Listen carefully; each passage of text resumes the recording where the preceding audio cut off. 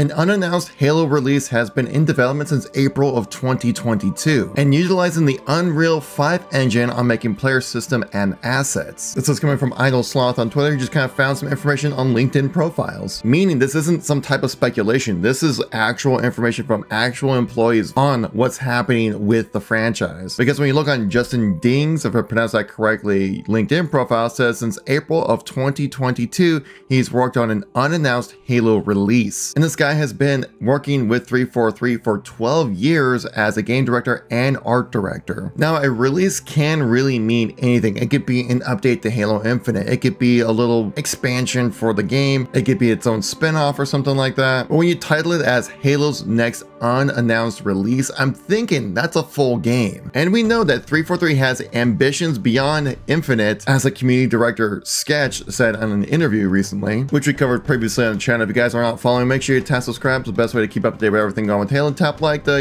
YouTube stuff. A very interesting thing is that a senior character designer listed that they are building player system and assets within Unreal Engine 5, which falls directly in line with Jason Schreier, who's one of the most credible, if not the most credible insider of gaming information and news, saying that 343 is looking to pivot to the Unreal Engine. Now, utilizing the Unreal Engine to make assets and player systems doesn't necessarily mean that the gameplay itself is going to be on the Unreal Engine. The Master Chief Collection uses the Unreal Engine. Ever wondered why in the Master Chief Collection, when you look at your items within the UI and it looks all shiny and gold, but when you jump into the game itself, it just doesn't quite look the same? That's because the UI and the unifying elements of the Master Chief Collection utilize Unreal Engine 4. Though we have heard leaks and rumors talking about the gameplay itself of the next Halo game being on the Unreal Engine, just because it's easier to develop in. The Blam engine is over 20 years old. Some of the tools that 343 has to use to make Halo games are really old,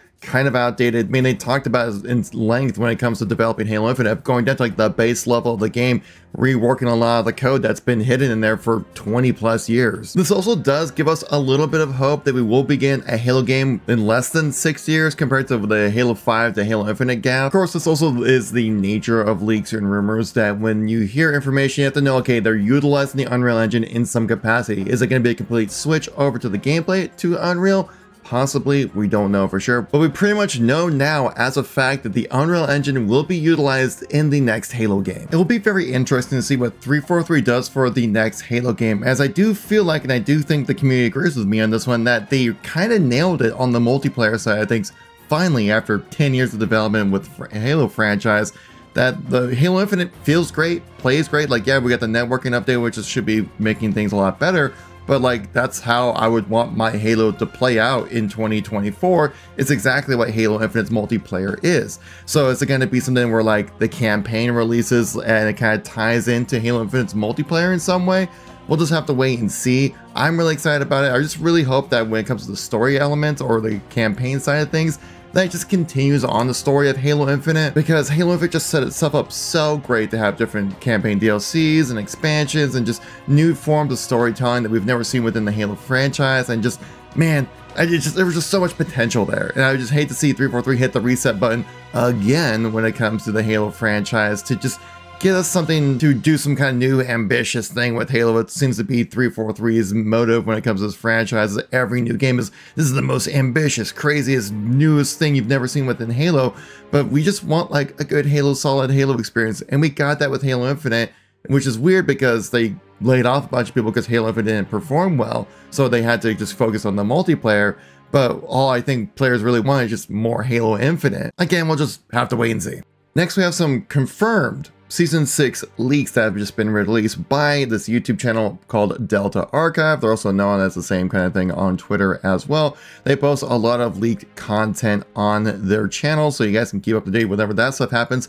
I don't feel like risking my entire channel for the biscuit, so I will tell you what that's on their reports, but I'm not going to be able to show you everything right now at least, as I'm not the biggest fan of reporting leaks, but this information is out there in the wild and people are talking about it, so I want to keep you guys up to date. In Season 6, we'll be receiving a new arena map called Illusion, which the description of the map says are your eyes playing tricks on you. And within Delta Archive's reporting, it says that there is part of the map where you walk into it and then makes players invisible. Sounds super fun. I like to see 343 lean more into that social aspect of Halo because the launch maps were so static in the way they were built really more for a competitive balanced experience because, well, they had to release the same maps for ranked modes as well. But now ranked has plenty of maps to play around with. Now the social side of things can get their maps to kind of test around and have some more fun aspects and play around with some more interesting designs. Like Chasm, for example, might not be your favorite, but it definitely is a different experience and a different type of style for a map, which I like. It'd be interesting to see how the camo aspects work on this map. There will also be a new Forge map called Skyport, and the image that they showcase is not really anything that really details the map of what we can really expect of it, though it does look to be much more of an arena map. It has this really cool looking, like almost cyberpunk style art style to the whole thing. I'm really digging it. Another Forge map called Corrosion, which looks to be kind of like a large scale 4v4 map or a smaller size squad battle map. There are no vehicles that are in this image that they have for the map, but it does look pretty interesting. Though it does look like there will be another dev map called Elevation, which looks to be a 4v4 multiplayer map that's set on a space elevator. No word if there will be low G like there is like on Cairo Station once you walk outside, but you'll definitely be able to fall off into space. Another map they showcase, which is going to be coming within Season 6, is definitely going to be a new squad battle map, and that map is Relic from Halo 2. An absolute classic of a map that looked amazing back in Halo 2 Anniversary, played so great back in the classic Halo days, and seeing it come back in Halo Infinite, well, I'm really looking forward to this. Now, to do share information about the seasons after Season 6 as well, like 7 and 8 possibly. One of those leaks being a new big team battle map that's dev made called Rock Ridge, which is kind of like a desert area,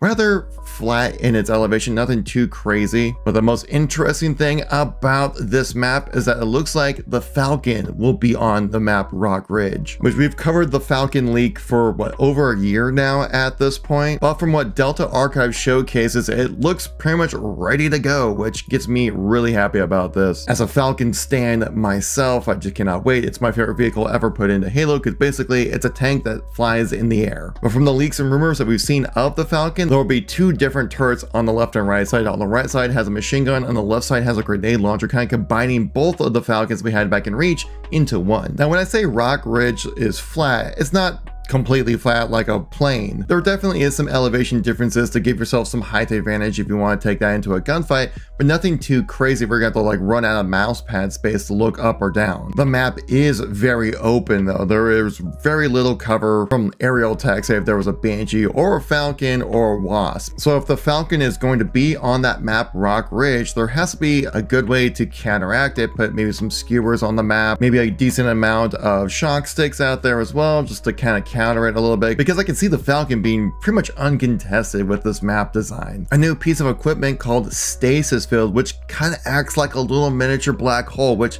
gets me a little concerned. We saw what happened with Destiny when they introduced the Stasis Field, and multiplayer players hated it. But essentially what this looks to be is like you shoot it from your wrist like a regular piece of equipment. It goes to a specific point in the world and then it just attracts anything that's in the radius. But it attracts everything into a singularity point, which means that if you get caught in that stasis field, you're going to be stuck in a single point, not being able to move, being a very easy target. Now, I would never see this stasis field ever being put into the ranked or competitive experience, much more of a social thing. Could be great for potential when it comes to custom games and seeing what forgers can come up with that type of item being added into the sandbox. But in the multiplayer, I can see this being rather frustrating. A very powerful piece of equipment, almost acting like a power up in a way, like you replace the camo or overshield with a stasis field. And from the leaked video, you can hold multiple stasis fields, but that can easily change from balancing and map design. And talking about classic gameplay experiences coming into Halo Infinite, I recently made a video showcasing that these people remade Assault on the Control Room in Halo Infinite. You guys want to check out that video? Click on this video right here. Thank you all for watching. Greatly appreciate it. Catch you on the next one. Peace out.